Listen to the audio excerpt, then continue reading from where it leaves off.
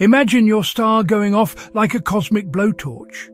A sudden burst, blinding X-rays, nowhere to hide. This is a starstorm, and we caught one in the act. Meet XMM Newton, Europe's X-ray eyes on the sky.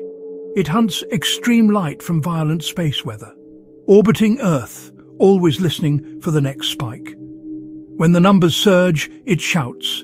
Sudden X-ray burst, a nearby star just erupted. Quiet to chaos in seconds. High-energy radiation floods the system. Waves ripple outward like a cosmic siren. XMM locks in and records everything. Magnetic fields twist, snap, and dump energy. Flare plus particle storm, a double hit. X-rays cook atmospheres, fast. Heat swells the air, then space steals it.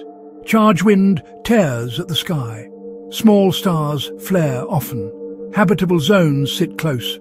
Planets take repeated punches. Magnetospheres can help, but not always. Too much radiation and air bleeds away. Water lost, DNA damaged, life struggles. X-rays heat the upper air.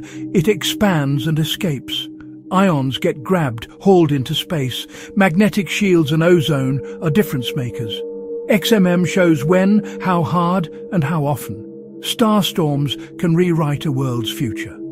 So, what would you do? Like, subscribe, and comment. If you were on a planet hit by a starstorm, what would you do?